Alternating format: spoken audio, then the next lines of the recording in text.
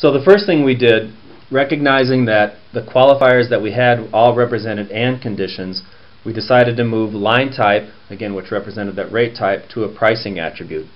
So we mapped a new pricing attribute called rate type, just copied the definition that we had for the qualifying attribute. We got rid of that qualifier on all of the price lists. So now what happens when a given item and line type are evaluated, the number of list lines that the engine is going to look through is really limited to the number of states in that operating unit. So rather than having an item that appears on 200 to 250 price lists, now we have the combination of item and rate type defined at the line level, and that's going to limit us to the states within that particular operating unit, which typically was 10 to 15, in some cases even smaller. The second thing that we did was take the qualifying to pricing attribute step one further, and we decided to move state down to a pricing attribute as well. So now what happens is, if we have a given state and rate type and item, that will get us immediately to one, maybe two, maybe three list lines that the engine will process.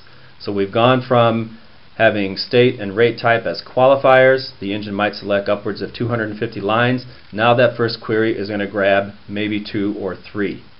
Now the one issue with that from a maintenance standpoint is that every time a new line is added on a price list, the user has to make sure that that state pricing attribute is defined. We did take care of that though with the personalization feature.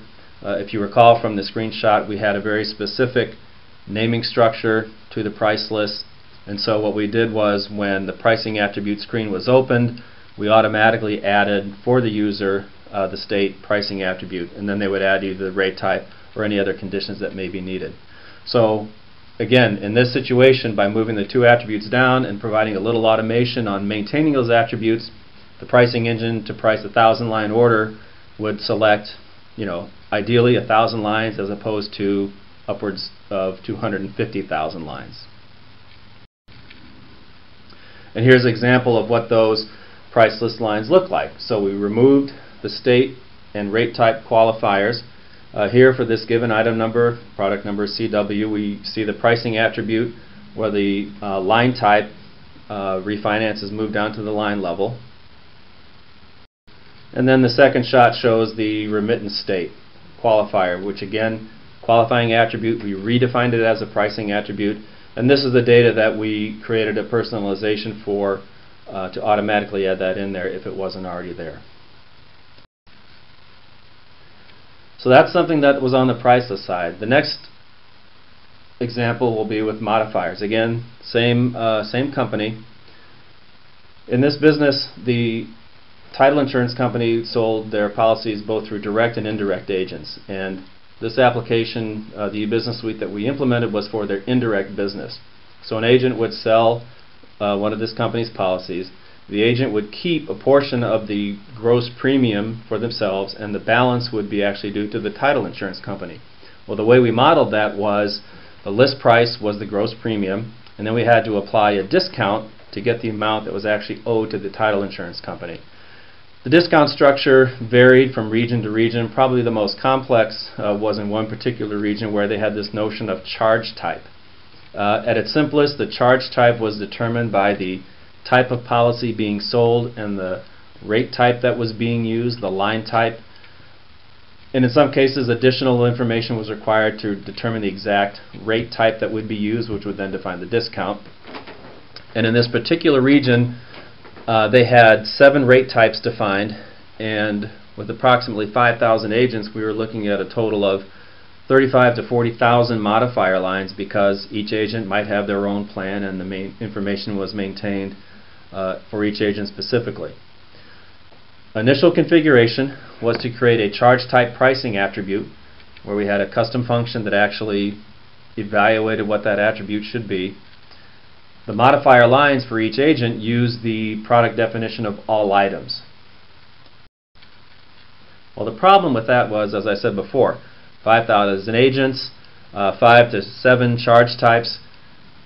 The engine, when looking for adjustments, when looking for modifiers to select, again recalling that it grabs the lines first, With 25,000 or so lines that say all items, every time a line was priced, it grabbed 25,000 modifier lines before it did any other processing. So what we did here is an example of using the product context. So rather than create a new pricing attribute associated to the line, it made more sense for us from a maintenance standpoint to move that charge type to a product context. So what we did was we moved that definition. We used the same function that mapped the attribute when it was a non-product attribute. We changed all the modifiers from all items to use a specific charge type. And we also considered, and this hasn't been done yet, but we're actually considering moving customer down as a pricing attribute on the lines. Much the same way we did with the price list where we moved state, we've been considering moving customer down as a pricing attribute to further refine the. So here's an example of the modifier after we've made the changes. So what you can see is in the product attribute we have a new value called charge type.